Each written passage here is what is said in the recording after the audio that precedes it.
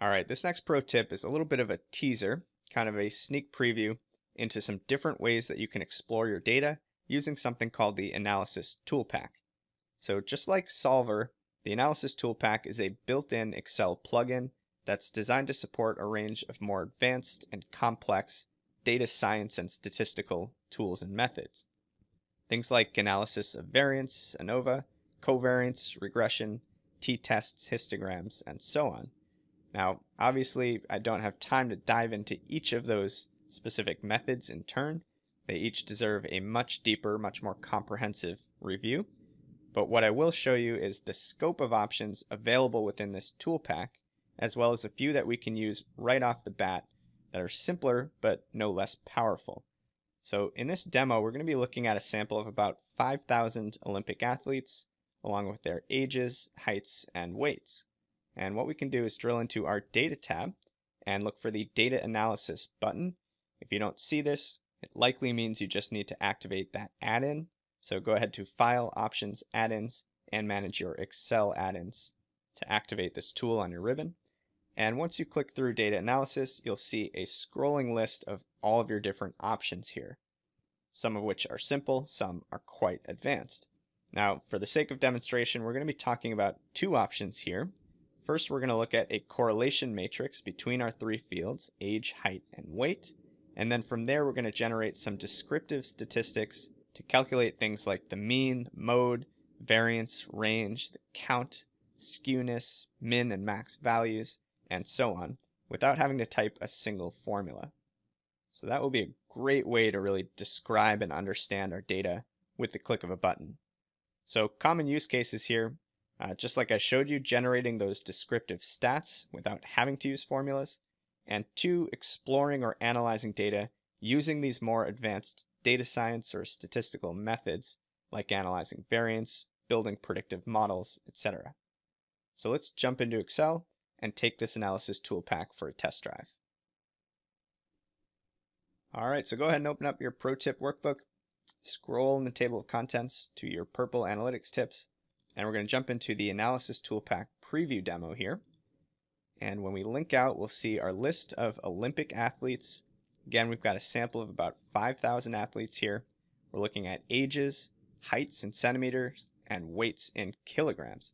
So this will be a nice data set to practice some of these analysis tool pack options.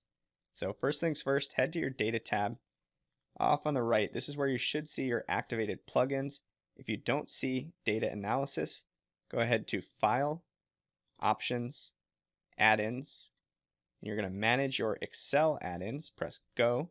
You should see Analysis Tool Pack in that list. Go ahead and check the box and press OK. That should pop up right here. And let's go ahead and see what we have available to us. So as we scroll through, we'll see a number of different options here.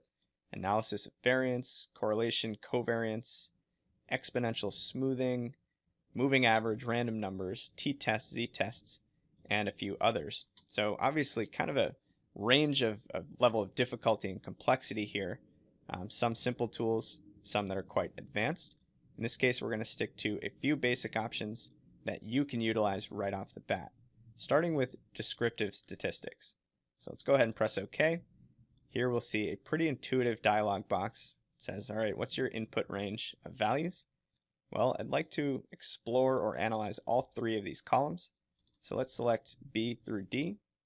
These are organized in columns, so that's good. We do have headers or labels in our first row. And where do we want to drop this output? Well, let's put the upper left corner right here in cell F1. And let's also include the kth largest and smallest one value, basically a fancy way of saying the max and the min. And I think that should just about do it. We don't need to worry about confidence level for mean at this point. 95% default is just fine. Let's go ahead and press OK. And look at this. It's going to drop in all of these summary stats right here in columns F through K, literally in a matter of seconds. Now think about how long that would have taken to produce all of these values with cell formulas. These means, these medians, the standard deviation and variance would have taken quite some time, and we were able to just produce all of those values plus quite a few more in a matter of seconds. So looking at our max and min, Looks like we have an athlete who was 65 years old, who's the oldest. Our youngest athlete was only 12. In terms of height, tallest athlete, 216 centimeters. And for those of you who aren't on the metric system, that's about 7 feet 1 inch. And we can confirm by simply filtering our source data here. Let's sort descending by height. And here we see Andreas Gliniadakis, who is a Greek national basketball player, which shouldn't come as too much of a surprise given how tall he is. And then looking at weights, looks like our largest athlete was 160 kilograms. Our smallest was only 35 kilograms. And same story here. Let's sort those weights ascending. And you can see that it's Aiko Sugihara, who's a Japanese gymnast. And again, for those non-metric folks, 35 kilograms is a hair over 77 pounds. So those are our descriptive stats. Really, really helpful, but also quite simple to produce. Let's go ahead and do one more example here. Back into our data analysis options. This time I want to look at correlations or relationships between these three columns. So same input range here, B through D. Okay, they are columns again. We've got labels, headers in our first row. And this time let's drop our correlation output beneath our stats right here in F20. And it's as simple as that. Okay. And there we go. Let's go ahead and format these so it's a bit more readable as percentages. And check this out. We've got this correlation matrix that's produced here. You'll see 100% kind of on the diagonal because each field is 100% correlated with itself. But the ones that we really care about here are these two values as well as this one here. So I'm just going to make those bold. And basically what this tells us is that there's not much of a correlation or relationship between ages and heights, only about 11% correlation, which might seem a little bit surprising at first until you realize that we're not looking at the entire population. We're not looking at heights all the way down to newborns or infants. These are all, well, for the most part, adult athletes. So once you've reached adulthood, you're not really growing anymore, so it's not surprising that we see a relatively low correlation there, and that same story holds for age and weight for the same reasons.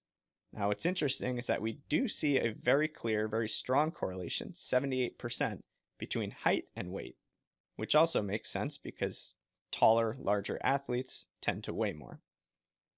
So there you go. That's a very quick way to use tools like correlation and descriptive stats to explore and learn more about your data set without having to use any fancy tools or formulas.